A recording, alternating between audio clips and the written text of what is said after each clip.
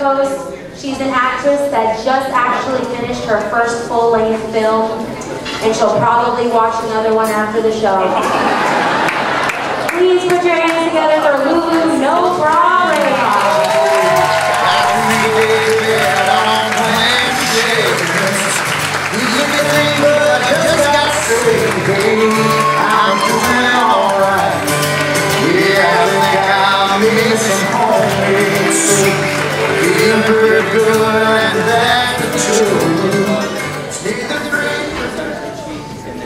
Wow. Doesn't tell you, right? We love her.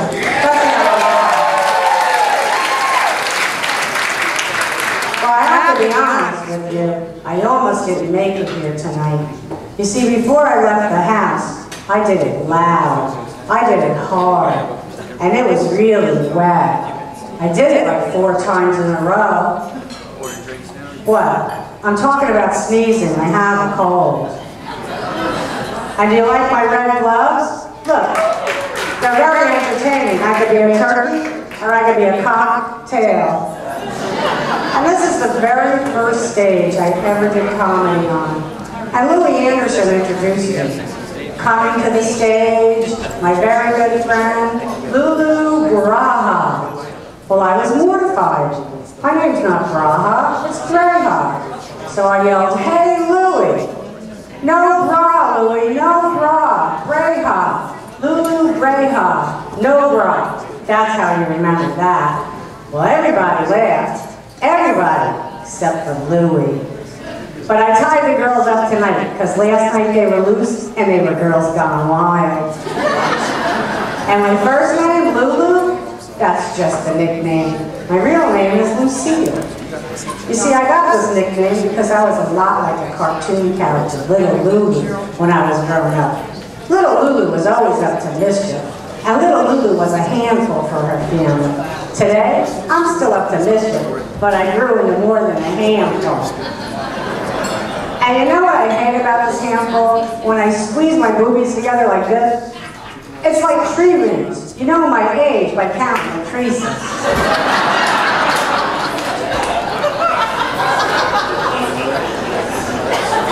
And why there are, you know, somebody told me there weren't a lot of Jewish people in jail. Is that because they eat lox? And why do people buy those snuggies? Why don't they just put their bathrobe on backwards? They'd save 20 bucks. And I have these friends that just had a new baby. This is a true story. A new baby. And her name is Jen. They both wanted to name the baby after themselves. Her name is Jen, and his name is Eric. So when the baby was born, they just compromised. They named it generic. And I was at the bank this morning, right? And this old man comes up to me in front of the bank. And he's like, ma'am, could you help me? Could you help me check my balance? So I said, sure. So I pushed him. His balance was way off. It was very, very low. I mean, yeah, that's not good. And you know what I hate? I really hate the social network anymore. I'm starting my own network. The anti-social network, and I'm calling it ASSFOOD. Because I have these friends on Facebook, and it makes me nuts. Like I have one friend, she lies and lies so much. She lies so much that her nose is growing really long. It's so long now that the flies have claimed the area around her nose a no-fly zone. Then I have another friend. She's so ghetto. She's so damn ghetto. She's so ghetto that she thinks a speed bump is something you get after you shoot up.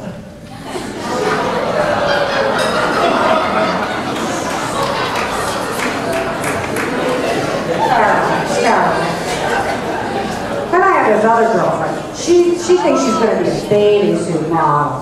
Well, that ain't going to happen. Because we went to the beach the other day, and she wore a two-piece. And she had so many moles and freckles. She had so many moles and freckles that when she fell asleep on the beach, the kids all came over and played Connect-A-Dot.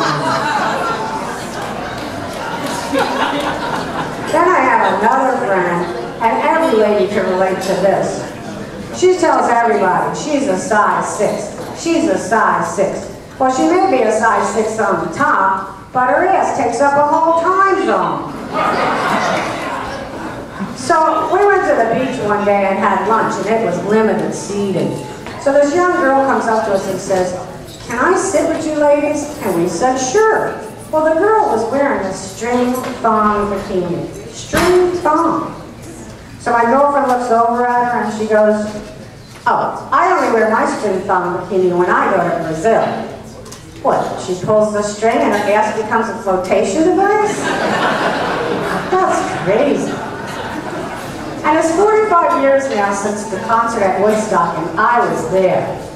And I went back last summer, and here's the difference. Back then, when a guy my age walked by, I'd be like, "Wow, look at him. His hair's so long."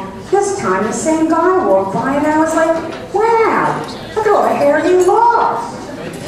Back then, when us ladies sat around a little coven and talked, "Who's your guy? Who's your guy?" We were talking about a pot. This time when we sat around a little in a little coven and talked, "Who's your guy? Who's your guy?" We were talking about our Botox doctor. And back then, when a really cool couple would walk by, I'd be like, "Wow, look at him. He's so hip. And look at her. She's super hip." This time, the same couple walked by, and I was like, "Wow, look at him. He's got a new hip. And look at her. She's got 2 new hips and a knee." But, you know, things change, people change, times change. I know I've changed. Like now, when I have sex, I howl, I scream, I'm all over the place. My husband thinks it's his performance. It's my arthritis.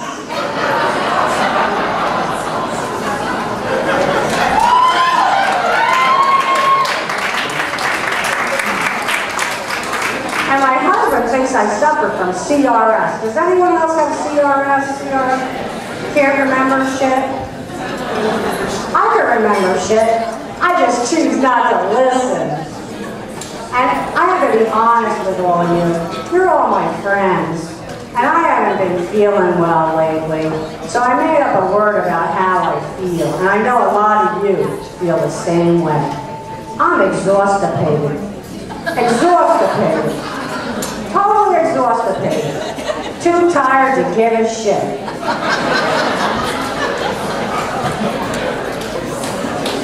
You know how you go in the kitchen and you don't know why you're there? Lately I've been going in the bathroom and I don't know why.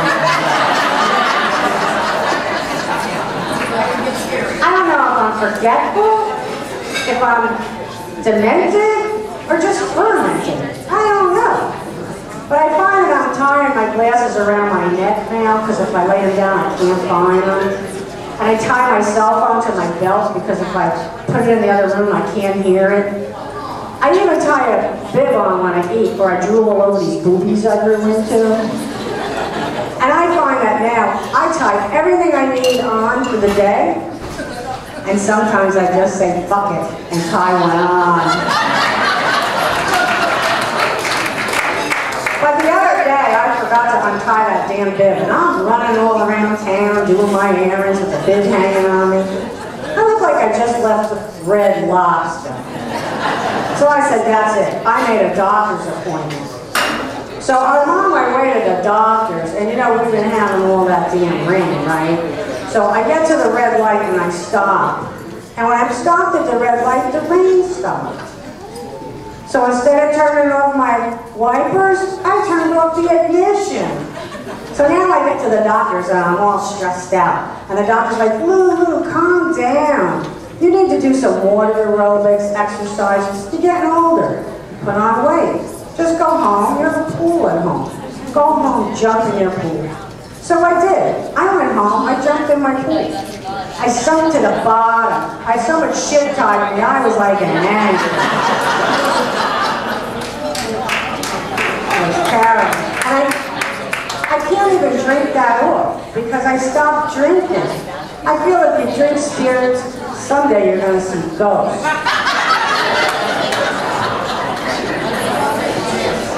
So here's how I quit. Maybe you could do the same thing.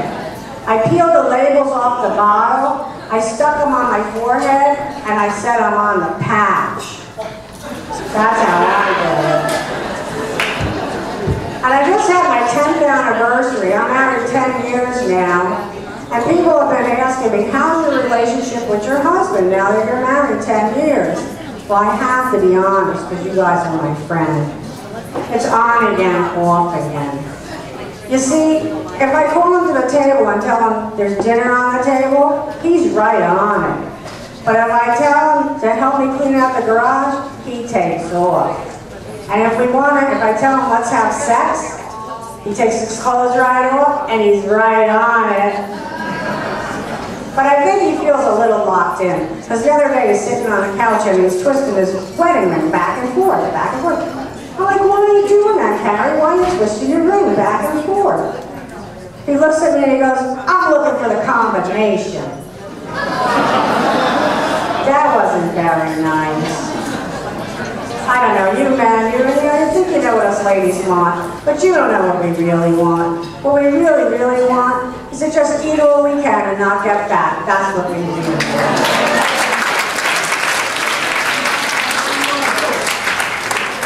I have two grown sons.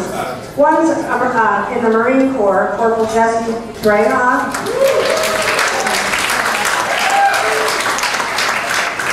He's deployed right now. And he was deployed. Thank you for your support. And he's deployed right now. And last time he was deployed, he went to the Orient. And I couldn't wait till he came home because I couldn't wait to ask him, if you buy a pair of shoes in China, does the tax say made around the corner? He never answered me. He gave me that straight Marine look, you know? But this time everyone's like, where's Jesse? Where's Jesse? Well, I don't know where Jesse is. The Marines are funny like that. I don't know. I really, really don't know. But I do know this. Being a Marine, he's somewhere between Iraq and a hard place. And